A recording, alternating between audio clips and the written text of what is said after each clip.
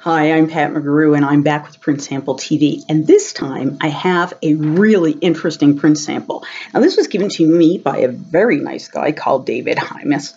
He was at IPEX last November, November 17, in Birmingham, and he showed me a print sample that blew me away because it walks and it talks. So I want you to look at this one. So the print quality, there's nothing miraculous. It's very nice print quality. But look inside. So if you look, and I'll bring this up here a little bit closer. I don't know if you can see. This has got a screen, and it's actually talking. Right? So here's the cool thing about this print sample. This was done for British Gas in the UK. He also has done these types of projects for others. One that he showed during IPEX was a really cool one that was done for Shell executives. But it's thinking outside the box. His organization, his company is called Talking Print.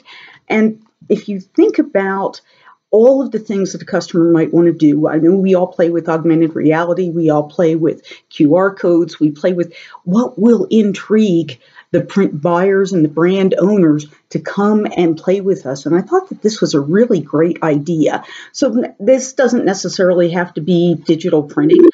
In this case, this is not digital printing. This is actually done on a litho press, and then there is a screen actually embedded in here. The interesting thing is if you look here, so this one is actually reprogrammable. So you could take the screen out and do something else with it. I'm not going to do that out of respect for David. I'm actually going to leave this alone.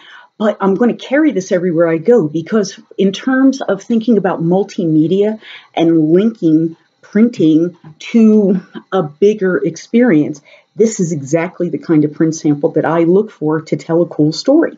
So if you have one of these, or if you have a story very similar to this, certainly would love to hear about it.